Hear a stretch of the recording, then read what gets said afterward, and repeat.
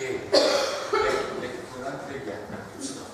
was just looking at my picture. I asked you at the beginning, I just when she was doing the kids talk. I've got an appointment with this guy on Tuesday, and I got a wee bit of a fright because when I looked at his face, I noticed he didn't have any teeth. I realised it was a masking job,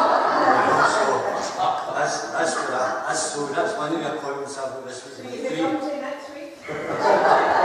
Visible appointments in the now. I don't need to wait till next week, you know. I've already had an appointment for that. But as we gather here and look at this section of scripture, it is quite harrowing. So is it, because it's the part where Jesus is led away and he comes up to the crucifixion, then he's crucified, he's not died at this point yet. And it's quite an important piece of scripture, this, from the perspective that when we're looking at this morning, it's not just about this bit up to the cross. And you know, we might feel downhearted about that, because when we look at the table that's set before us, the bread and the wine, we know that the outcome is there that has saved us from our sin. And I just want to do a wee quote before we go, and a wee quick recap on a couple of things before we actually go and look at the portion of scripture this morning. And it's a great quote, this is from John Stott. I used it a number of years ago in a sermon in this church before, and it came back to me. And it says this is what he said: before we begin to see the cross as something done for us, we have to see it as something done by us. Before we begin to see the cross as something done for us, we have to see it as something done by us, because it was the sin that put Jesus on the cross that day. And I just want to do a wee quick recap before we do the reading this morning. Sometimes we miss a wee bit of the detail, you know, when we listen to the sermons on a Sunday morning, or when we're doing our readings. Sometimes we miss a word, or sometimes we miss a couple of words, or we're thinking about something else when something's getting said, and so we kind of miss the points a wee bit. And I just want to have a wee minute here looking at this, because I think it's really important about the recap of the trial of Jesus, because it's going to play a wee part in what God is saying to us this morning. And when you look at the trial of Jesus, four times in that trial, Jesus was handed over to somebody else. And it was based on the plea that it was their affair. Nothing to do with me, something to do with you, you know. So let's see what we can do. You remember, the high priest handed them over to Pilate. Pilate was the governor at that time in Judea, so he was the main man. So what happened was the priest came up, they say, this is your problem because you're in charge of the place, you need to deal with him. Somebody else's problem. And then Pilate says to himself, I don't fancy dealing with this guy, there's a lot of people like him. You know, what am I going to do? I know, I'll give him to Herod. Herod's there. He can have a look and see what he thinks should be done. So of course Herod did that. Then what happened was he said, oh wait a minute, this guy's nothing to do with me. You're the governor, I'm putting him back to you. You're going to have to make a decision about what happens to him. And then what happened with Pilate again? He handed him over to the soldiers and went, this is nothing to do with me, I'm just going over to the people to deal with this, what should happen to him. And that's the soldiers that will be crucifying him. You know, and then it was the old theatrical gesture, that, you know, oh, this is nothing to do with me, folks, you know, I think I'll keep my hands washed. This is nothing to do with me, I'm no end to do with his business. You're the people that have made the decision about what should happen to him. I'm walking away from this. He said, I am innocent of this man's blood. The responsibility is yours. And what happened? This crowd rose back. Can you imagine it? The crowd roars back. We will take responsibility for his death. And see, when you think about this, just picture in your mind that scene, that situation, where all these people are and about, and you see it in places all over the world. You know, people that are rioting, you see them running down the street, breaking into buildings, pulling people away, all this kind of thing. You could sense the hysteria here. I was lying in my bed the other night and I was thinking about this, just thinking, what it would be like to be there. And you see all this crowd. If you've ever been at a big concert or a big event, football match, whatever, and you see all the people all walking towards the place, they're all shouting and dancing and everything else because they're going to a happy event, I would think. You know, but imagine all these people, and they're all shouting and baying for somebody's blood, and the hysteria that's ripped up with it. And you're trying to imagine what that is going to be like. The madness of the crowd on that day. Now remember, all the things that Jesus had done for people, the miracles that he had performed, the people that he had healed, the feeding of the 5,000 and other things that he spoke about. And yet, a lot of these people had seen these things and heard about these things, but the madness that was driving them was that sin that was inside them. We want something done with this guy, and we want it done now. We will take responsibility for his death. You could really cut the atmosphere with a knife. Twice we see in these words that show responsibility. Remember, it was used by Judas. When Judas realised what he had done and handed over Jesus and betrayed Jesus, and they gave him the 30 pieces of silver, took it back to the leaders in the church, so that the leaders of the synagogues, and he gave it to them. And then by Pilate, in this instance. You know, this passing of the Lord Jesus Christ from one to another, you'll recognise it as a game that we often play today, if not every day. So it's the supreme instance of that circular game that we play, of sidestep responsibility. Have you been sidestep responsibility? Do you know what it is to sidestep responsibility? How many times have you felt in your life that you needed to do something, but you didn't fancy it? And you said, go Pilate, who else can I get to do this? I don't like the look of this. Or you start something and you go, I don't fancy continuing this. Is there somebody else I can hand it over to? Or you've got that appointment and you make an appointment, and then when it comes to the day of that appointment, it might be a hospital appointment or a doctor's appointment, and you don't show. And so that appointment's vacant, and somebody else who was really needing that appointment didn't get it because you weren't brave enough to own up that you didn't want to do it until the last gasp. And that's what happens with people. We sidestep responsibility, and it's painfully familiar. And what do we call it? We call it passing the buck.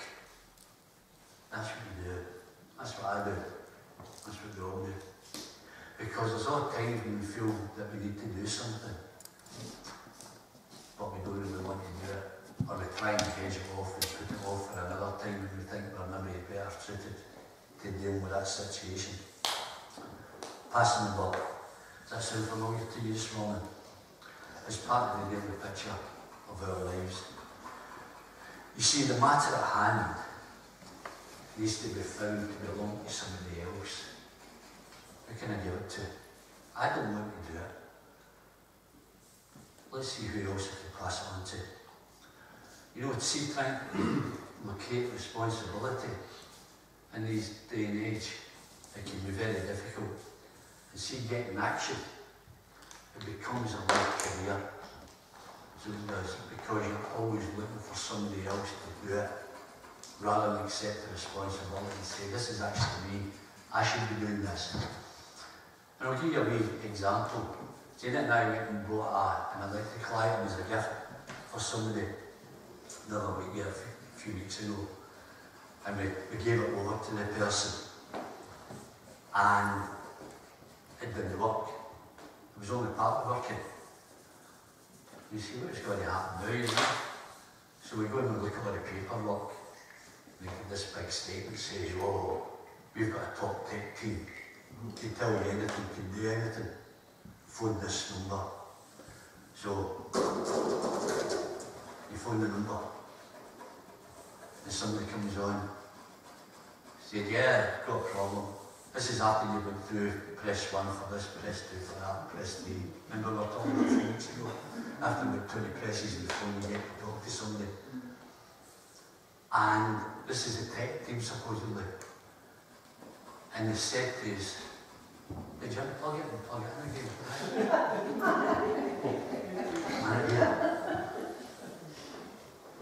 You're the technology expert, and you're asking if we've unplugged it and plugged it back in again to see if it works. Yeah, that's right, that's what we start off with. Okay, what's the second thing? We've done that. Have you done this?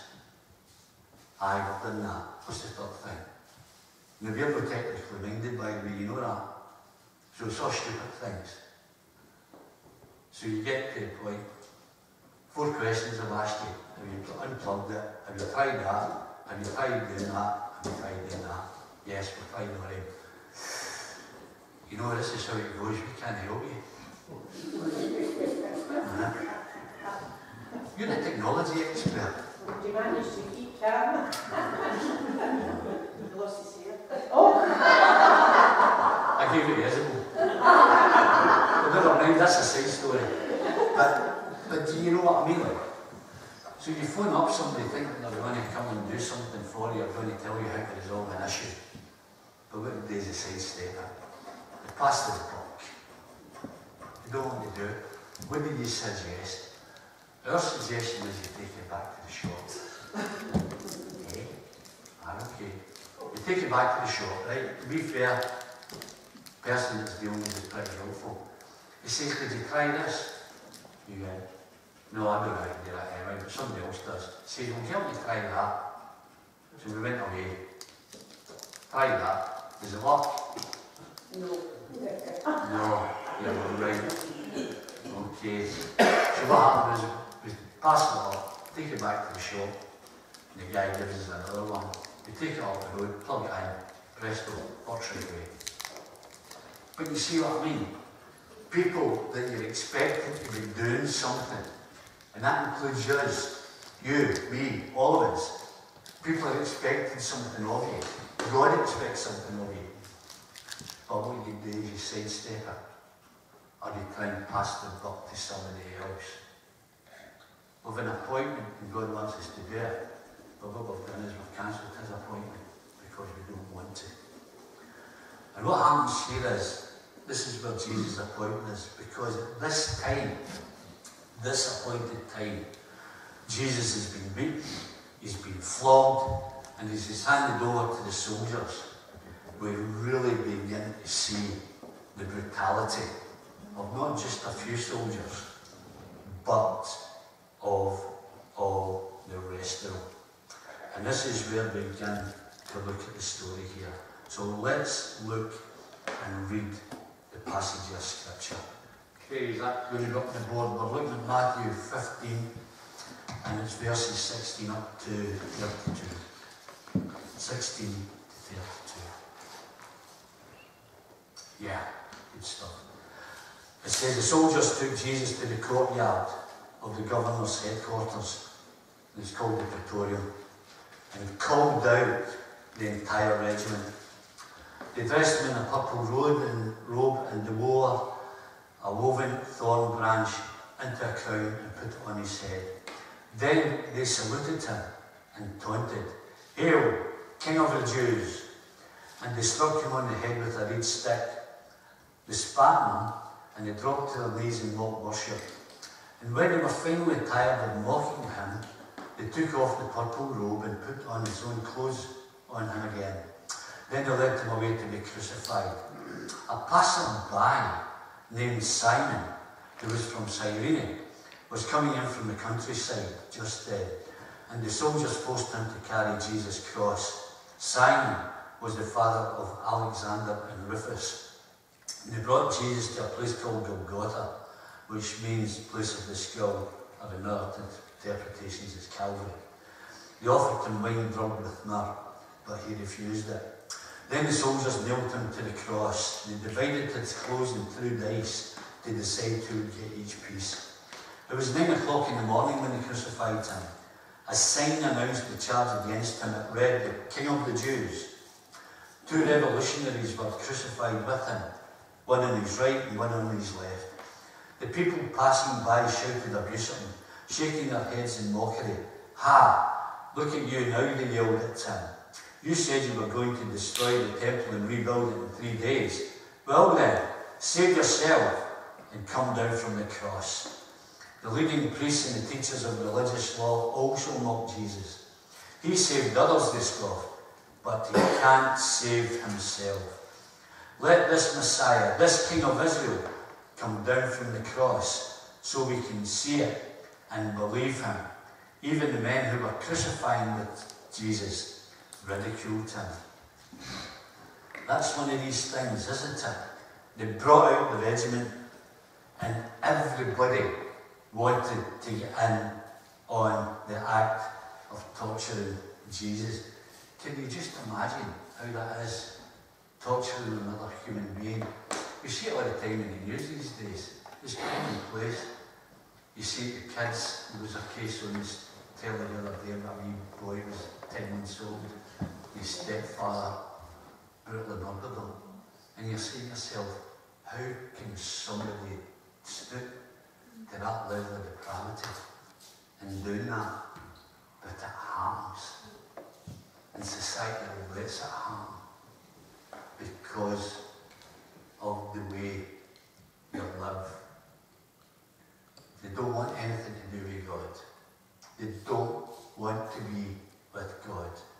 They want to be separated from Him. All these people wanted to get in the act of torturing Jesus, along with mocking him. And then they put the robe and the crown of thorns on him. Let's remind ourselves that Isaiah wrote about 750 years prior to this. It said, "His appearance was so disfigured beyond that of any man. And from his appearance, one would scarcely know that he was a man." That tells you the level of the particular beatings that Jesus was given at that time. And it's no wonder that he was unable to carry his cross. But God always has a plan. And God had an appointment for a man. And what happens? Enter Simon of Cyrene. Now, when you go and you look at the map where Cyrene was, Cyrene is in North Africa, it's in Libya. Now, he would have been going to Jerusalem for the Passover. He stayed in Libya, and he's travelled probably in the region, I don't know, 1,000 miles anyway, to get to Jerusalem for the Passover. He's along the road, so he does, and the Romans with Jesus is coming toward him. And what happens? He's a passerby, and the Romans go, "Hey, you, get here. What is it? I'm here for the Passover. You're not interested. Get that man's cross on your shoulder and start carrying it for him, or else." The brutality of the regime. And obviously he's not going to say no. He's going to say, "I don't want to really do it to yourself, but I better, because something's going to happen to me if I don't." Described as a passerby and made to carry the cross. See, the thing about the Romans is that they prepared and preferred to keep the victims alive until the crucifixion took place. Now, the crucifixion wasn't a thing that was invented by Rome. It wasn't a thing that was invented by the Roman soldiers. This had been invented back 300-400 years beforehand by the Persians. Little did they know at that time that when they invented that form of torture and form of death, they were fulfilling God's plan, because this is what Jesus was going to be crucified on. There was an appointment in time when that was getting made for the first time, that was then going to be used to crucify the Son of God. But people don't recognise that, and they don't see it. But what had happened with the Romans was they had perfected ways of making it even worse than what the Persians did. You see, what happened with the Romans was they wanted to keep people alive so their victims didn't escape the full wrath of the punishment. And so what happened with Simon was that the Romans, rather than get a Jew, a local Jew, to carry the cross, because what would happen is there would be uproar, there would be a riot, because we don't want to do that. This is your problem. This isn't your problem. We don't want to do it. So what they do is they look for a wee innocent person walking along and grab him and pull him into the fray, and he's the guy that carries the cross. They pass the buck to a stranger. It's interesting because in Mark's Gospel it mentions his two sons, Alexander and Rufus. When you look at the account of this in the other three Gospels, these two guys only mentioned. But it's interesting that both of these people, Rufus and Alexander, they were missionaries. And they were over in Jerusalem at that time. And they became prominent people in the church, the early church in Rome. They became prominent in it.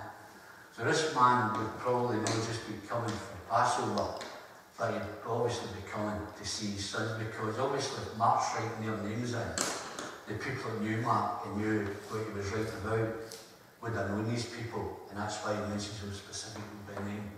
None of the other people mention that. So it's an important aspect about the appointment that God has for you in your life.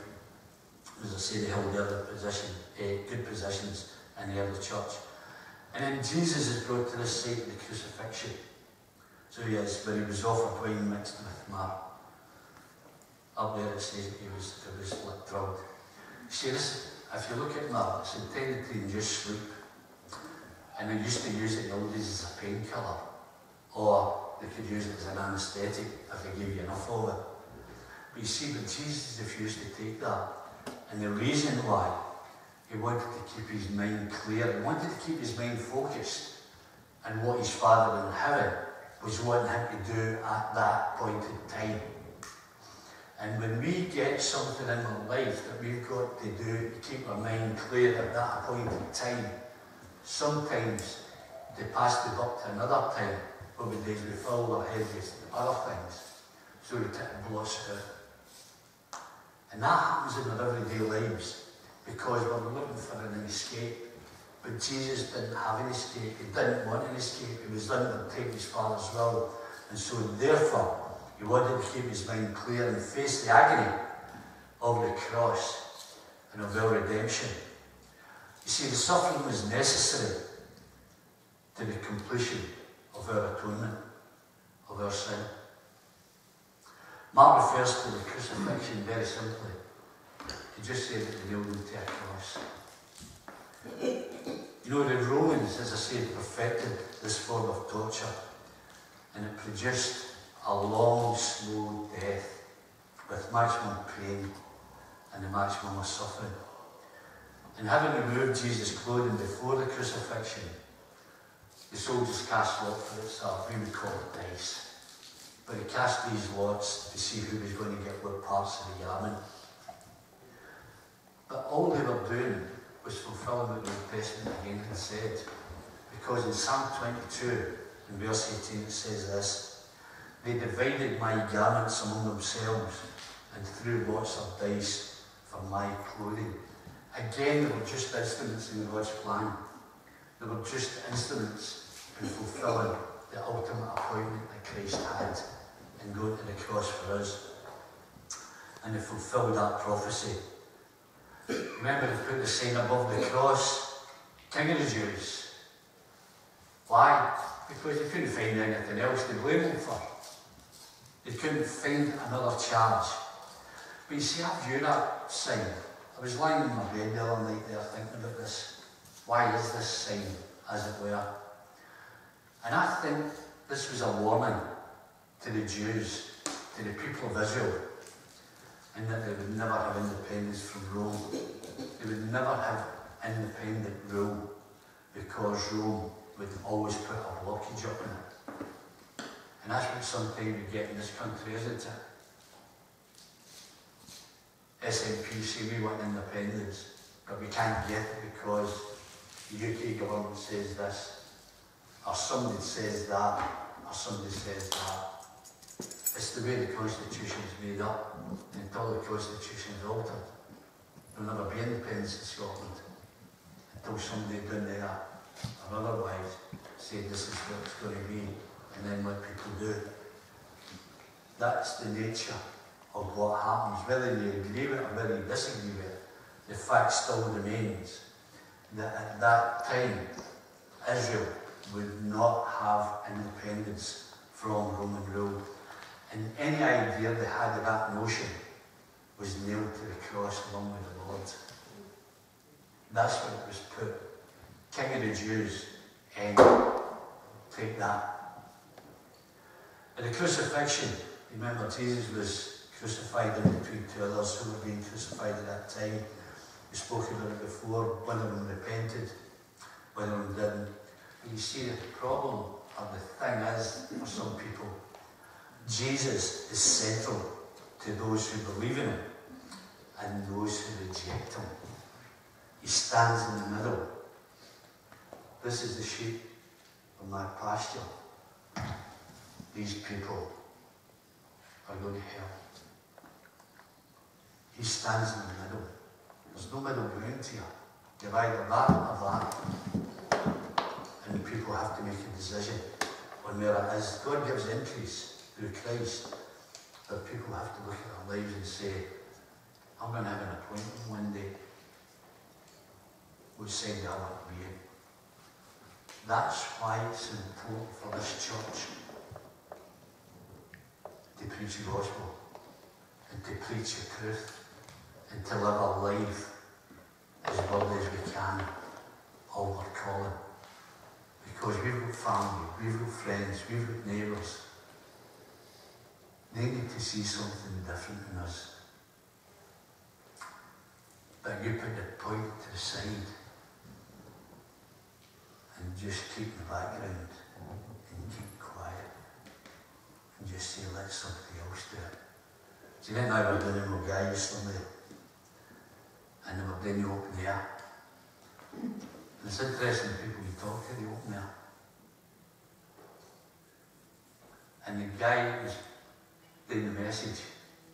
The guy who knows some of the people in this church. He knows Rod, he knows Alexander, he knows Nell, and he knows Roger. I mean, that's interesting. So as usual we're talking to folk about the guy, and he was asking, and we were just chatting away. But he was giving a message yesterday that people really didn't want to hear. He was telling people to get right with God. Just think about God and think to yourself, is God real? Because if we don't, and we put it to that side, there's no future for you. Your appointment is death. And that's an important thing to recall. We need to preach the word in and out of season that people hear it. Moving on to the crucifixion, so we've been along now, Simon's carrying the cross. And what happens is, all these people are all following along. It's a spectacle, isn't it? People are wanting to see it. I can't get over this, that people want to go and see people being crucified and everything else. My old granny used to stay in the Gallagate, so she did. And they called it the Gallagate because they used to hang the people there. That's what it was. And then what they done was, if you know the sort of Glasgow Cross area, toll booth in there. They used to hang people there. And at Glasgow Green, that's where it was moved to. They used to call it, I can't remember, it was something like Jocelyn's Square prison. And that's where they used to do the hangings in Glasgow. Even in here, people used to go along and see these public hangings. I don't think I could go and see that to watch somebody else being killed like that. It's incredible. And all these people were all fallen and condemned because they wanted to see what was happening. Can you imagine that? These people shouting abuse at the Lord, reveling in somebody being tortured. It's one of the most significant things for me in this passage about the suffering servant, is this: Jesus was not in any sense the victim of a group of circumstance. He was in complete control from the beginning to the end. Remember in John chapter 10 it told us this: the Father loves me because I sacrifice my life so I may take it back again. No one can take my life from me. I sacrifice it voluntarily, for I have the authority to lay it down when I want to, and also to take it up again. For this is what my Father has commanded. See, all these people that were involved thought that they had control over life and death. They thought they had the power to do anything that they liked, but they didn't. That was a claim to fame. And sometimes we look for a wee bit of claim to fame, don't we? You hear people talking about their 15 minutes of fame or whatever, and you think that they're in the public image, the public limelight or whatever, or amongst a group of friends, and say, look what I've done, look what I've done. They're all looking to see what other people are thinking of. It was these people at that time's claim to fame. It just vanishes in a vapour. All they were doing was fulfilling what God had ordained, because they were part of that master plan. The crowd shouted, and I want you to just read these verses again. The people passing by shouted abuse, shaking their heads in mockery. Ha! Look at you now, they yelled at him. You said you were going to destroy the temple and rebuild it in 3 days. Well then, save yourself and come down from the cross. The leading priests and teachers of the religious law also mocked Jesus. He saved others, they scoffed, but he can't save himself. Let this King of Israel come down from the cross so we can see it and believe him. And even the men who were crucified with him ridiculed him. These people were looking for a miracle. And this is what exactly Jesus didn't do. He didn't give them a miracle because he'd done something better. He came down from the cross. He rose again on the third day. And that's why we believe in him. We come here and look at this communion table, the blood and the bread, the wine and the bread, the blood shed, the body broken. We come here because we know we are sinners saved by grace. He rose on the third day. And in closing, I just want to leave a wee couple of thoughts with you. You know, it's interesting. Jesus was crucified outside the city walls. You know, we sing that hymn, there's a green hill far away. Outside the city wall, where the Lord was crucified, he died to save us all.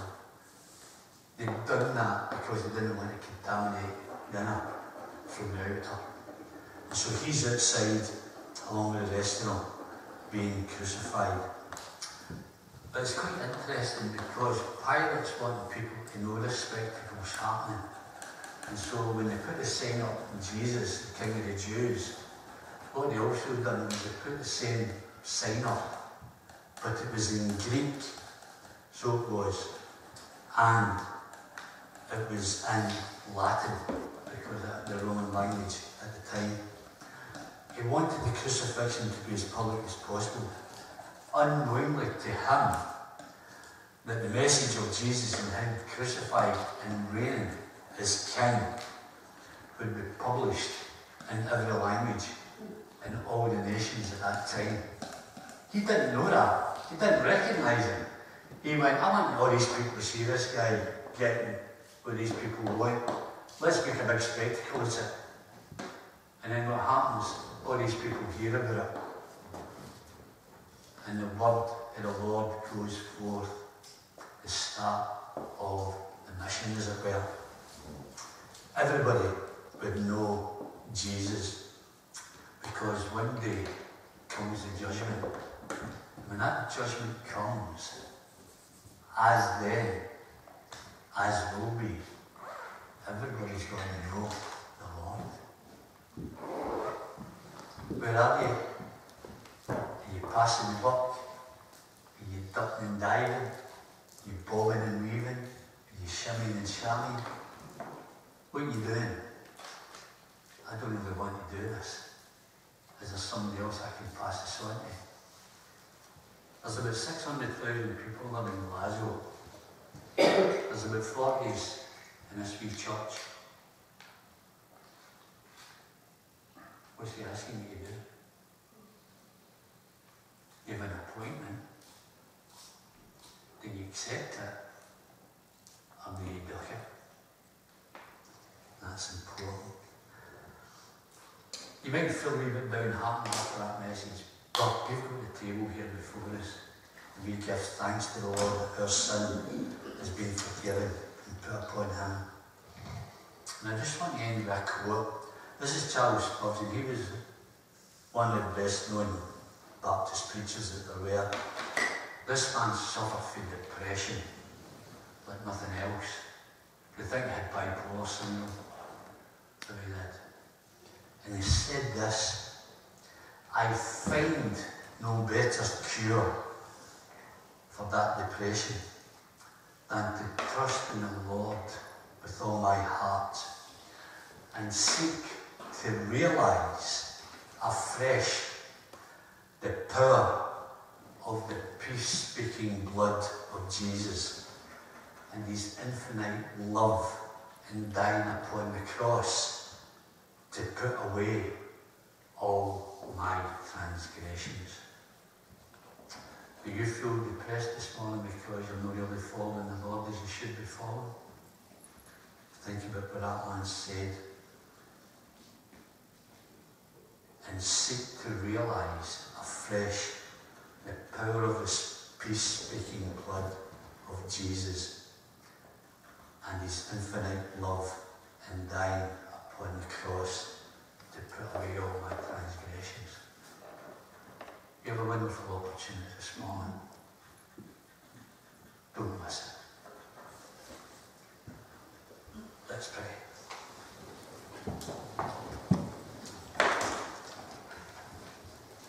Father, again, we just thank you, Lord, that we can come, Lord, and even look at the horror of those events and think, Lord, it was the sin of the world that put them there. But we thank you, Lord, that you did rise.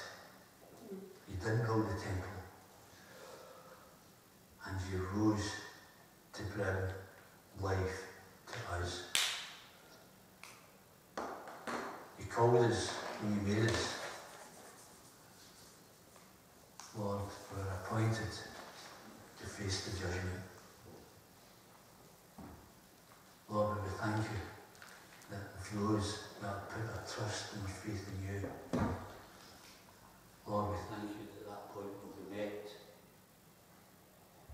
Lord, that we will be welcomed in to that place that you've made for us in heaven.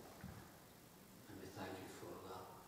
And we just pray, Lord, as we move on with the service, Lord, and we close this part before communion, Lord, that you'll help us to be uplifted and to give thanks. Because